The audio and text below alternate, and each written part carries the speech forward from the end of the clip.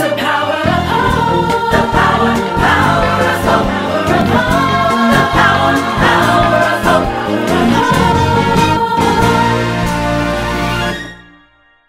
Good morning, precious church. This is a wonderful, wonderful opportunity for me to be able to talk to you and to bring God's encouraging word to you once again. So here we are, worshiping, loving, praising, thanking our God. Even though we can't be at church together physically, we are together spiritually. And how do we remain patient when we're innately impatient? At least I have to say that about me. And I think most of us as God's children are innately impatient children of God. But God is teaching us patience. Yeah, He is. And I learned and I was so inspired and encouraged by I have two grandsons, but my one grandson, my oldest grandson, he was awaiting the arrival of his siblings, and we were so worried. How would he handle the fact that he would not be able to be with his family because of COVID? He was not allowed in the hospital. And so for 3 days and nights, his mommy, his daddy, and the babies were all in the hospital, and he was left out. Imagine waiting all this time and then to be the only one left out. Grandpa, my husband Jim, and I, we took care of him during these days, and I was so inspired by him. He would say, "Let's drive by the hospital, Grandma or Grandpa. Let's drive by the hospital." And we would roll down the window. And he would do as he always did when he said goodbye to Grandpa and I. He did the same thing now. He'd wave at the hospital windows. And he'd call out, "I love you, family. I love you, Mommy. I love you, Daddy. I love you, babies. Jesus bless you." We did that at least once a day.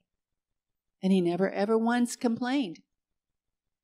And I just want to be encouraged by that. And I want to say to you, even though I'm impatient and I want to see you all so much, I want you to be able to come into the church with us and not to feel left out there like JJ was at the hospital.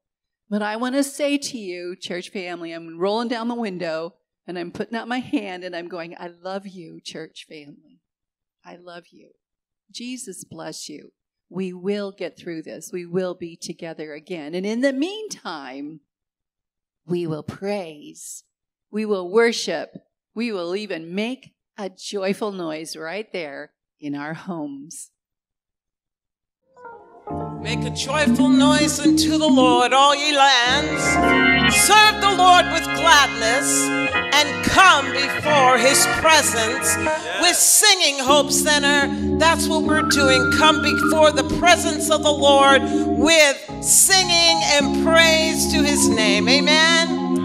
We're happy to be in God's house today to praise His name. Thank you, Lord, for today. We praise your name for all that you've done. In Jesus' name. Thank you, Lord. Thank you, Lord. Thank you, Lord. Are you excited to be in God's house? Thank the Lord this morning for all that He's done and all that He's going to do this week. Just thank Him right now. Say thank you, Jesus, for all that you've done and all that you will do. Praise the Lord. Hallelujah, Hope Center. God is good. And all the time. Praise the Lord. Praise the Lord. Amen. Amen. Thank you, Lord.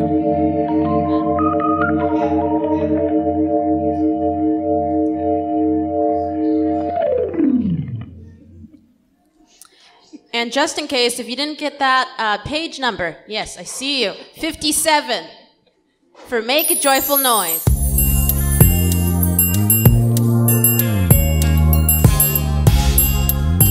Make a joyful noise to the Lord. Come before Him singing with thanksgiving, give Him praise. Make a joyful noise to the Lord. Give a shout to the rock of our salvation, give Him praise. Make a joyful noise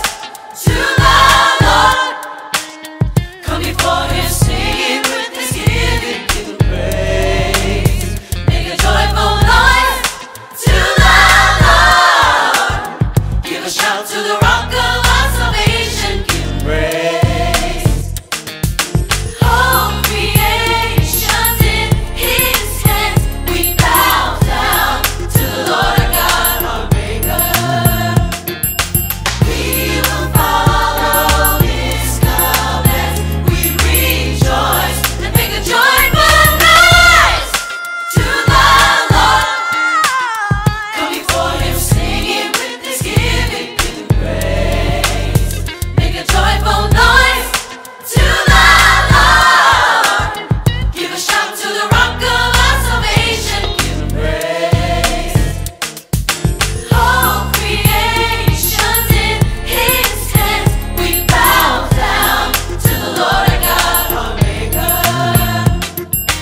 We will follow his commands. We rejoice and make a joyful noise. None above him, none can compare. Make a joyful noise to the Lord. We're the people of his pasture. We're in his care. Joyful noise to the Lord. We listen for his voice. With open hearts we hear. Joyful noise to the Lord. Oh, our God loves us. He protects us.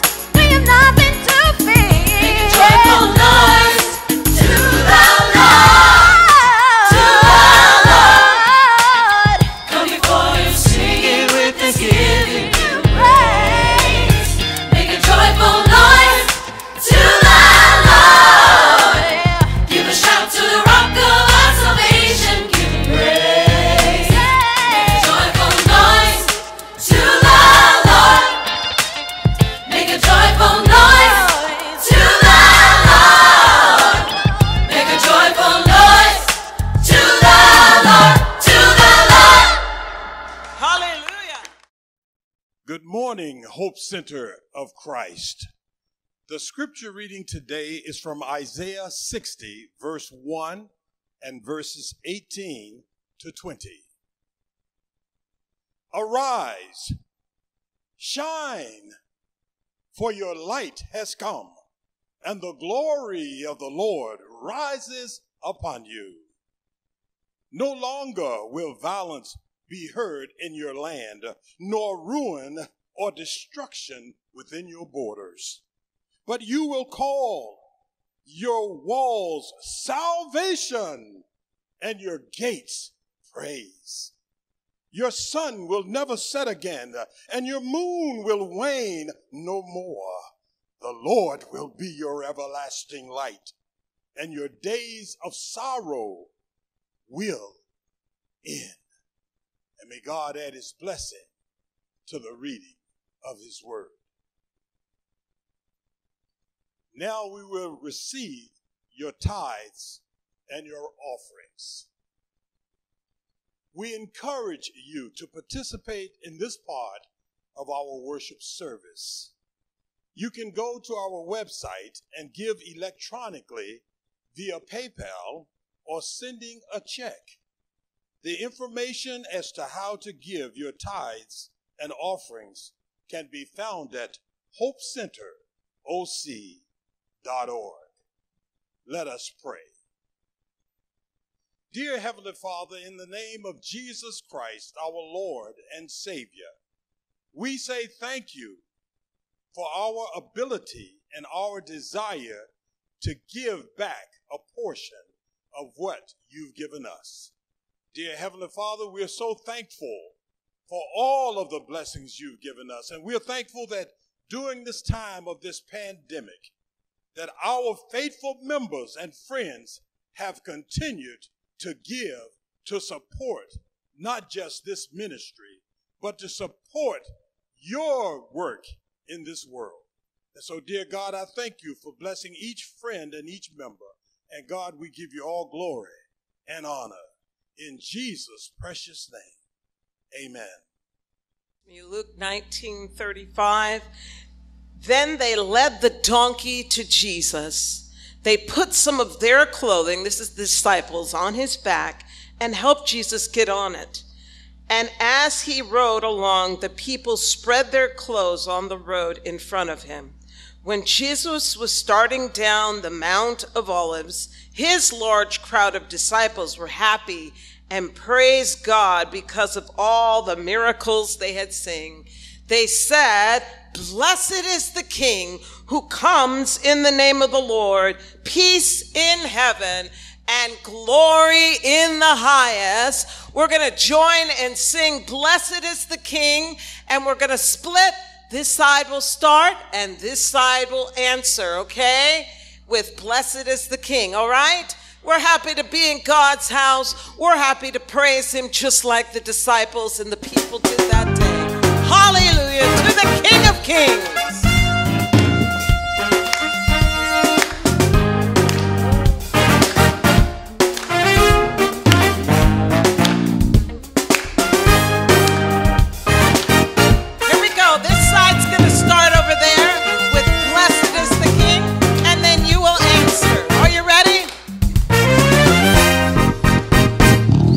Blessed is the King who comes in the name of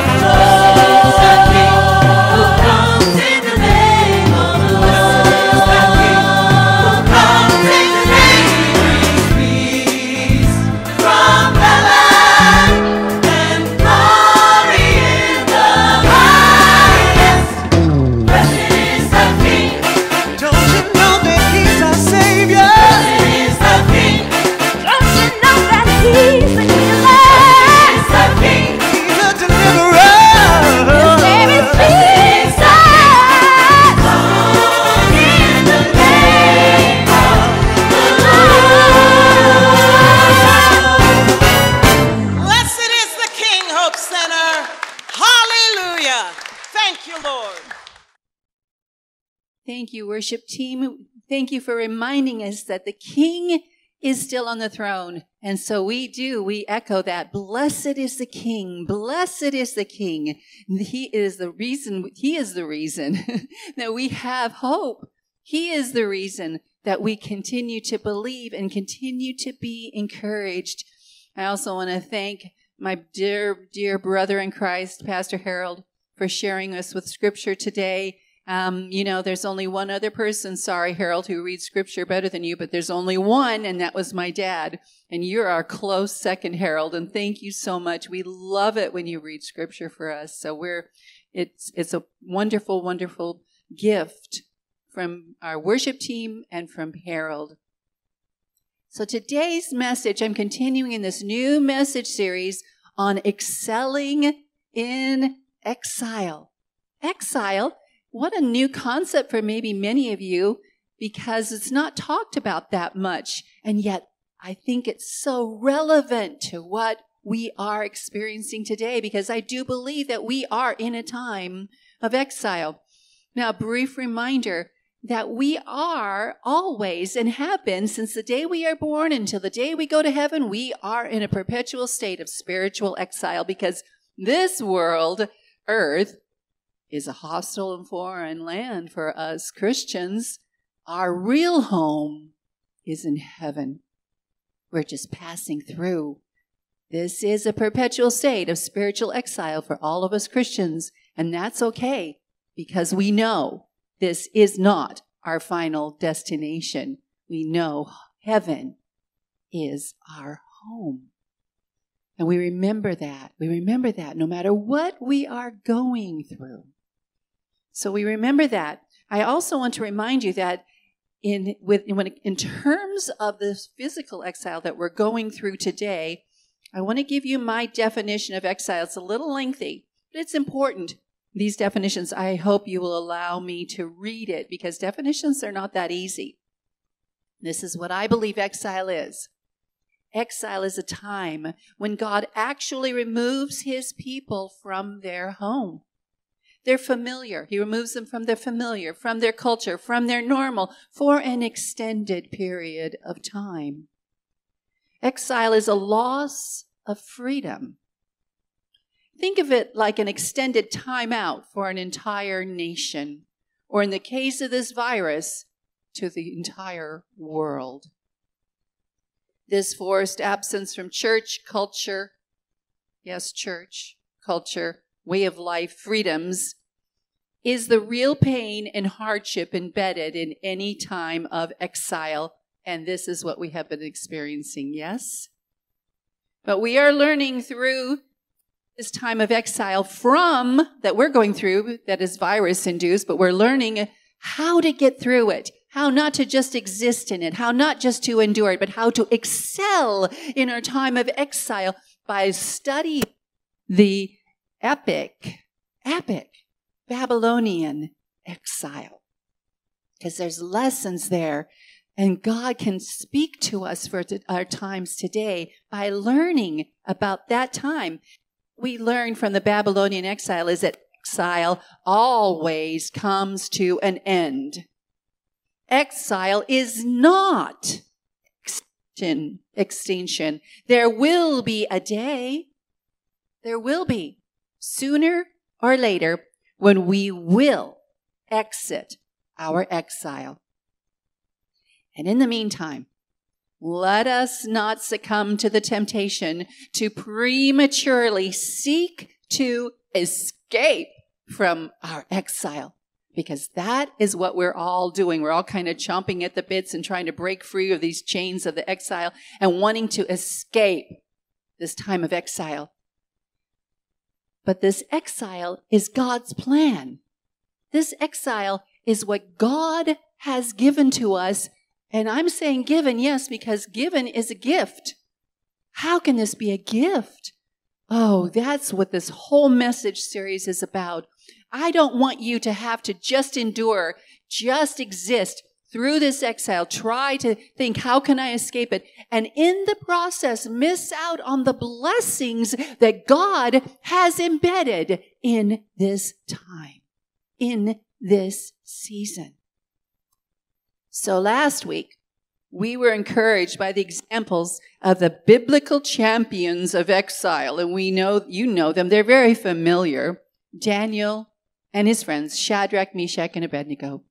And we learned how they didn't just exist in exile, they excelled in exile. And what they did how do we excel in exile? Their example is to bring glory to God.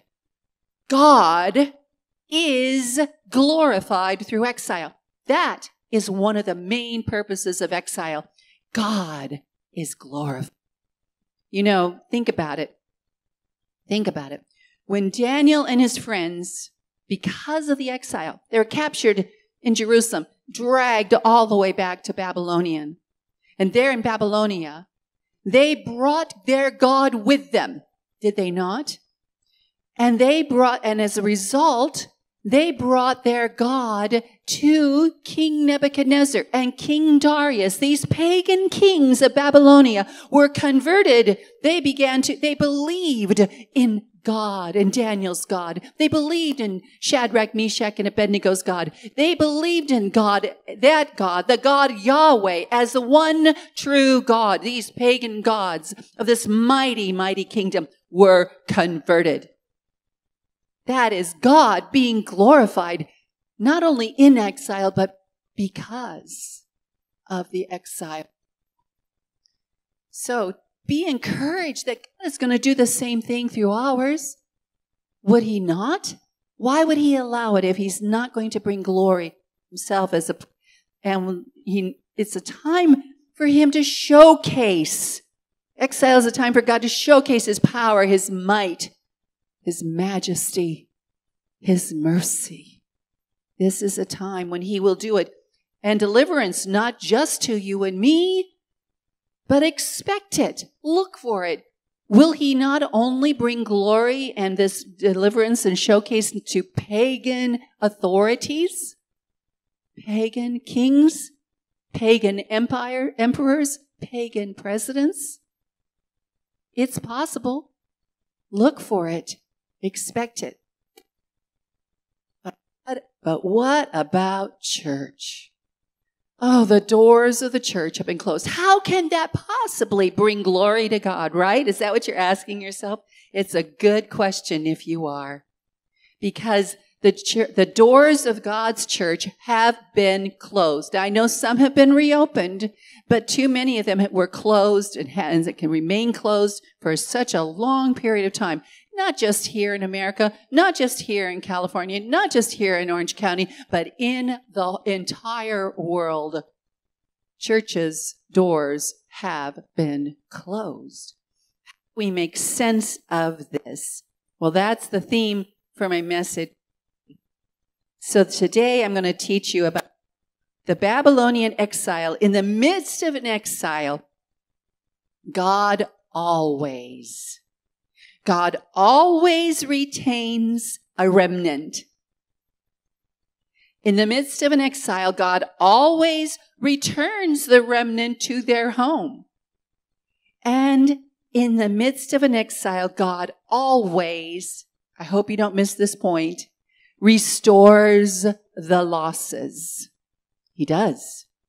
He will do this for his people, for you. And there have been losses during exile.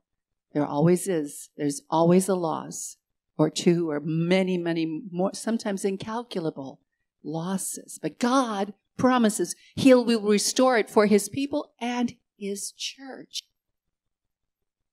To illustrate that point and to tell you I'm not just making this up.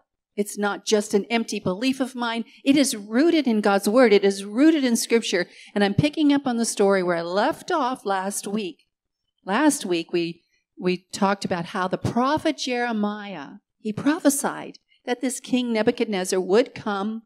He would capture God's children, his nation, and carry them off into captivity. The prophet Jeremiah prophesied that 40 years before it happened. 40 years before it happened. It was written and recorded. And now we know that it did happen.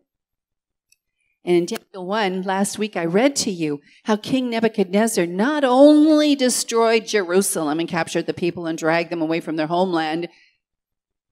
Hear me here. This is an important part today. He also plundered the temple treasures.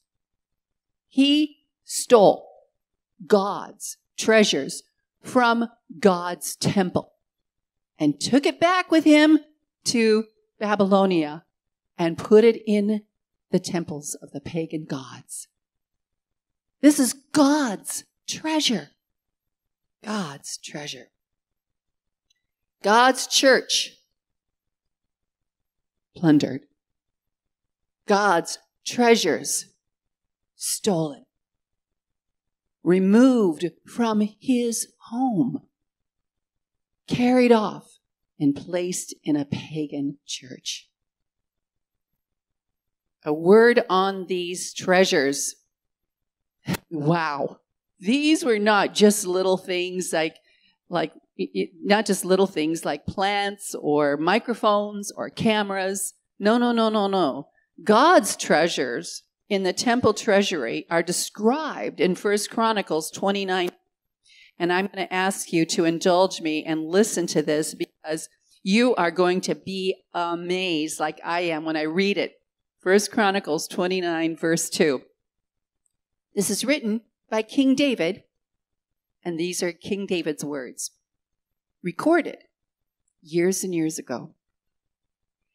With all my resources, I, David, have provided for the temple of my God, gold for the gold work, silver for the silver, bronze for the bronze, iron for the iron, wood for the wood, as well as onyx for the settings, turquoise, stones of various colors, and all kinds of fine stone and marble.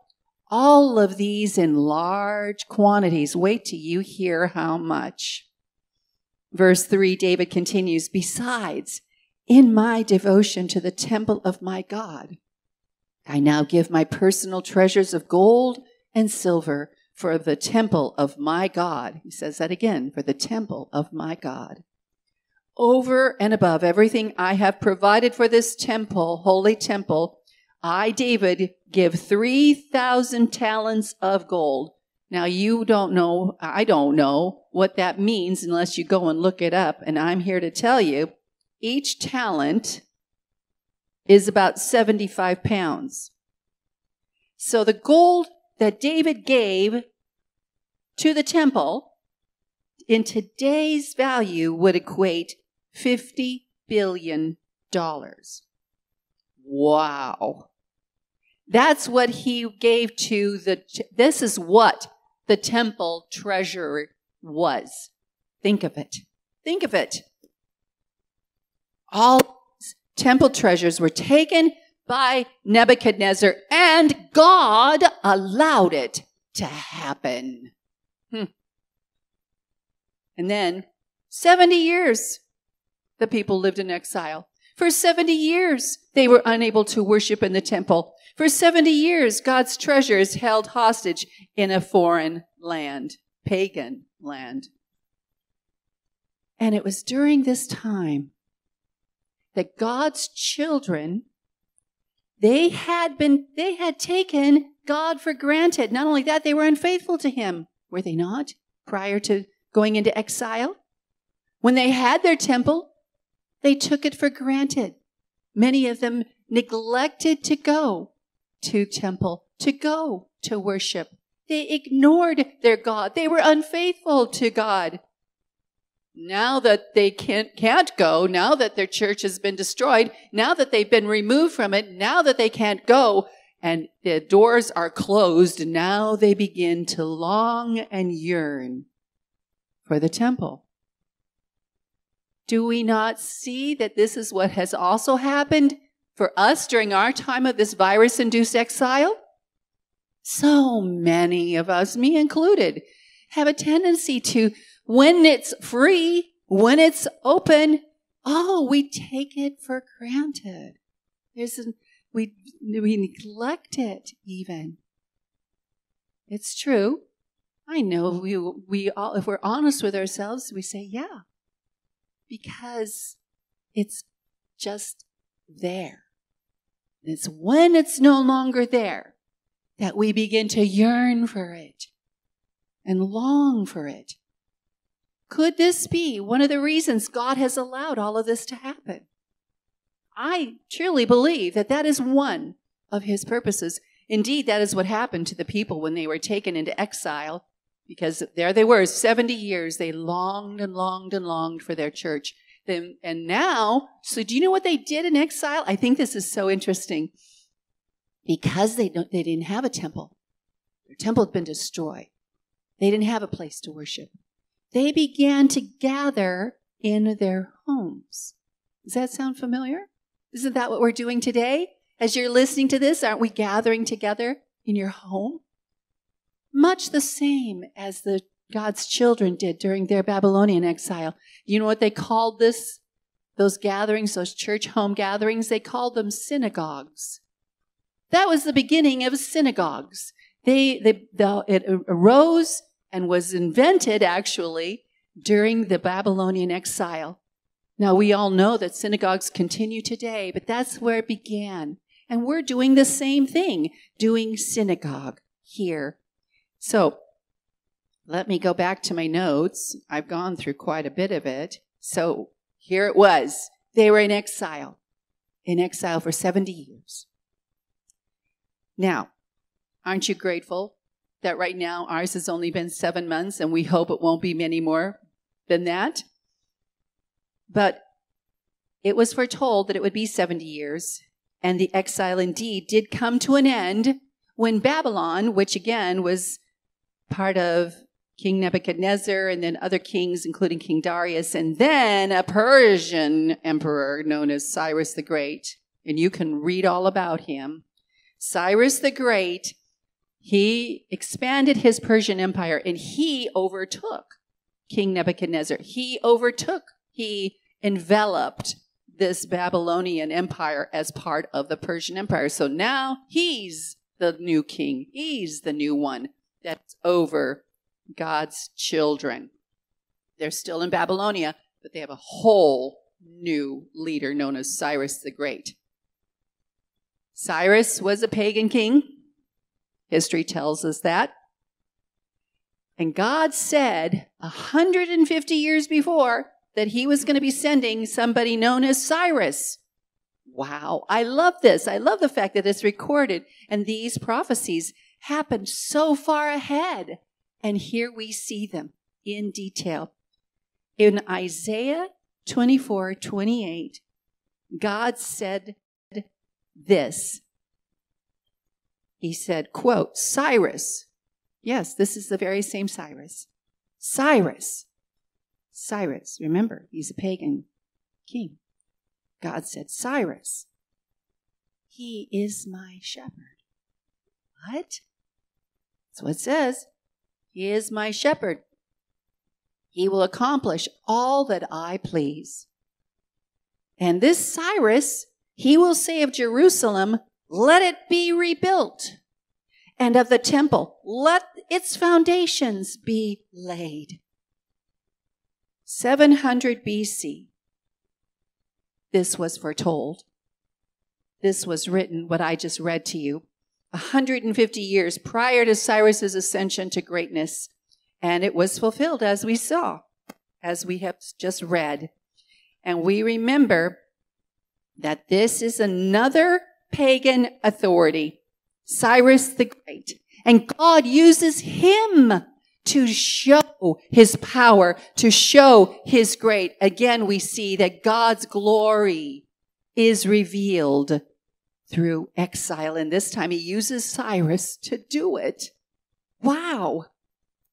So God's church,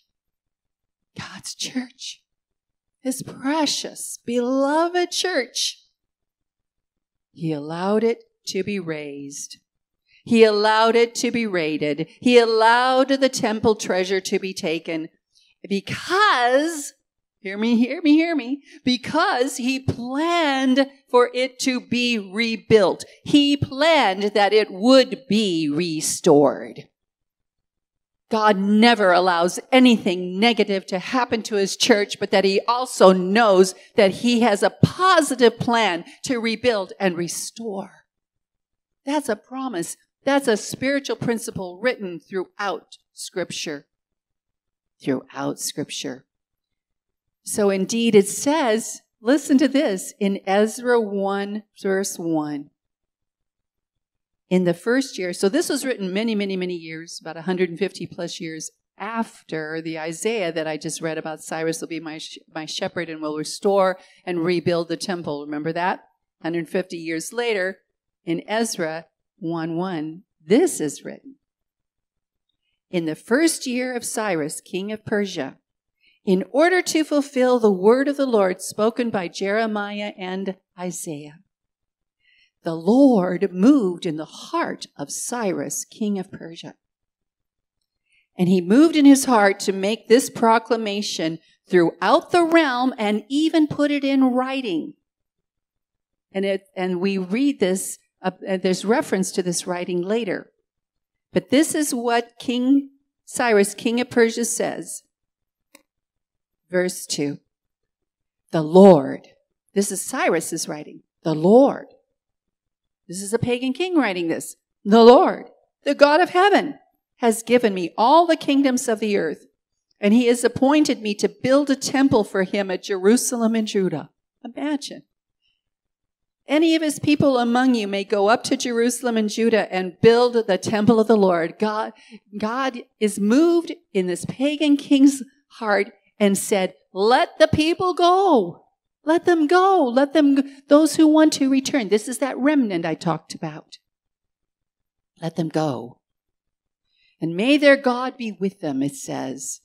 And in any locality where survivors may now be living, in other words, their neighbors, those people, their neighbors, are to provide these people who want to return. They're supposed to provide the remnant silver and gold, goods and livestock, free will offerings for the God of Jerusalem. Imagine, this pagan king says, he puts out a proclamation and he says, okay, all of you people out there, I want you to give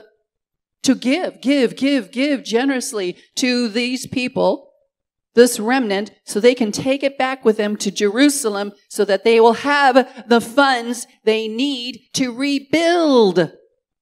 Wow. God is a mighty, mighty God. And this is his church, remember. His church. And if that wasn't generous enough, verse 7 says this. Moreover, King Cyrus brought out the articles belonging to the temple of the Lord. He brought out that treasure. Cyrus brought out that treasure. It belonged to the temple of God and gave it to them to bring back and replace. Wow. God always retains a remnant, a group of people who are willing to go and rebuild when exile comes to an end. God always provides everything you need for restoration. Restoration. What are the odds that a pagan king would return $50 billion worth of treasure? What are the odds? But when the odds are against us, remember, God is for us. God is for us. Next week we will continue this story, but I don't want to leave too soon. There's one principle out of here I want to make sure that you take away from today's message. Be encouraged when it comes to our church. Be encouraged. Do you think that God does not care for us as much as he did his temple? Of course he cares for us. He has said, Hope Center of Christ is the apple of my eye. And when we first started over 8 years ago now, Morris Cirillo, my beloved friend Morris Cirillo, my beloved brother in Christ who went home to be with the Lord, Morris gave us a gift. A gift. And that gift has been used as capital improvements for this church in the last 8 years. It's really been interesting to see because that balance, the amount of money that he gave, even though we have used it, we've used it for this, we've used it for that, we've used it for this, we've used it for that, however it's been needed, that balance has remained the same. It's always stayed. And that's a spiritual principle I call the spiritual principle of replenishment. Replenishment. When you give to God's church, God replenishes, not just to the church, but to the person who gave it. And that's found in another quick little story in Scripture, one of my favorites, the widow of Zarephath. Now that's a mouthful, the widow of Zarephath. But when the prophet Elijah, in the time of famine, was needing food and water, he encountered this widow collecting sticks. And Elijah went to her and he said, "Woman, will you give me some bread to eat and some water to drink?" This widow said to him, "Sir, I cannot. My son and I, we have just enough, a handful of flour, a tiny bit of oil, just enough to make a little bit for us to eat as our last supper, as our final meal. The sticks I'm gathering are to bake this last loaf, and we will eat it, and then we will die of starvation. This is all we have left in this time of famine." Elijah looked at her and he said, "Well, if you give me some of that bread that you make, God will replenish. He will replenish the flour. He will replenish the oil, and it will suffice to carry you through the rest of the famine." If you were a widow and you had a son, would you have the faith? The faith of the widow of Zarephath? Because that is what she did. She took her last little bit of life for her and her son, and she gave it to Elijah. She gave it to God. And God replenished, and God replenished, and God replenished, and God replenished. And that's what he's done with Morris Cirillo's gift for us. He has replenished and replenished and replenished. I want to tell you one other very encouraging thing. God also moved in the heart of a widow shortly, about a few months before this virus hit. And she gave significant gifts to this church. And I didn't even realize that she had given it. And one day we were at a board meeting, we were looking at our balance sheet, and I said, well, for the first time since Morris Cirillo gave us that gift, we'd always had that same balance point. But for the first time, there was a significant jump, way more than usual. And I said, well, how come there's all this extra? And the person who helps us with our balance sheet said, we've been receiving an extra gift from a widow. And I said, wow. Did not know. But the COVID was going to hit. And when COVID hit, we all know it, churches have had loss, and we have too. We continued to pay our mortgage for our beloved chapel so we wouldn't lose it. And God has blessed that. And yet we didn't have people coming and putting their tithes and offerings in the offering plate like they had been doing. There's been loss, not much, but enough. Do you know that that amount of money that that widow gave has been sustaining us all this time? And our balance is still the exact amount of what Morris Cirillo gave us to begin with. God always retains a remnant. God always replenishes. God always restores. And believe me, when these doors open again, we will be able to rebuild because people, God is building within them a longing to come home to his church. So, last word. In the midst of exile, expect complete restoration for you too. Expect it. Also expect God to use times of exile to expand the church, which he's been doing. All these little synagogues have been popping up all over. People don't know them. They're not calling it that, but that's what he's been doing. He's expanding the church. Expect God during this time of exile to energize the church, that people will no longer take it for granted.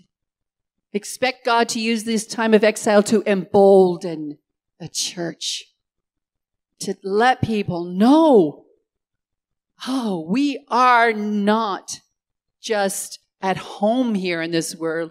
We're just passing through. We are the church of God, preparing people for their final home, their home in heaven.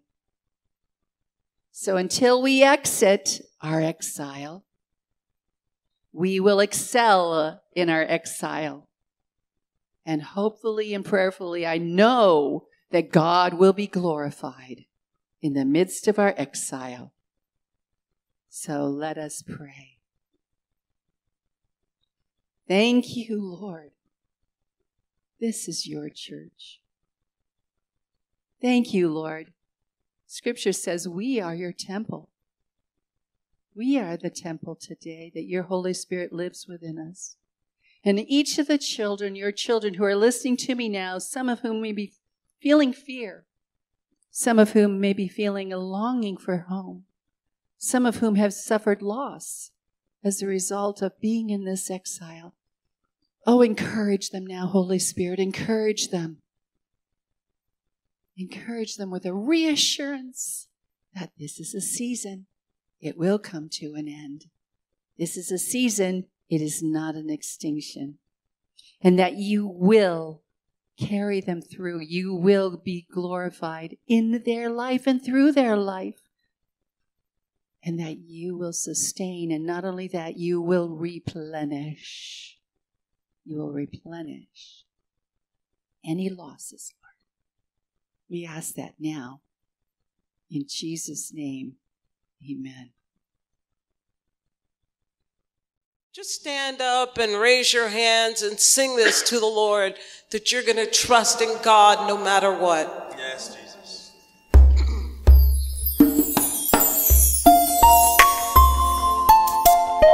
Thank you.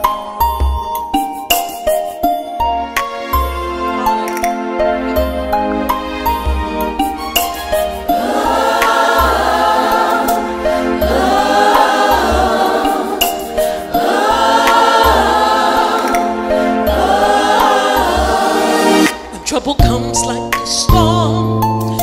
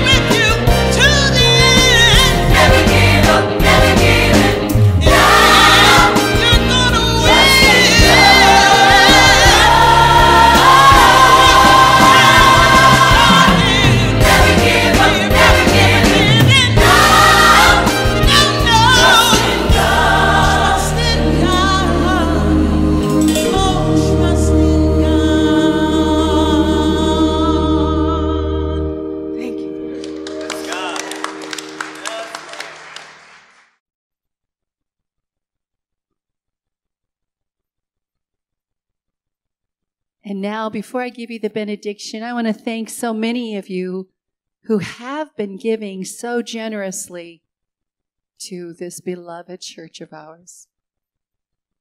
I want to thank you for all your gifts, your tithes and offerings.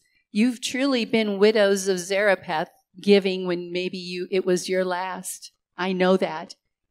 But I thank you for it, and I thank you trusting and believing that God will replenish over and over, pressed down, shaken together, and overflowing. So I want to thank you.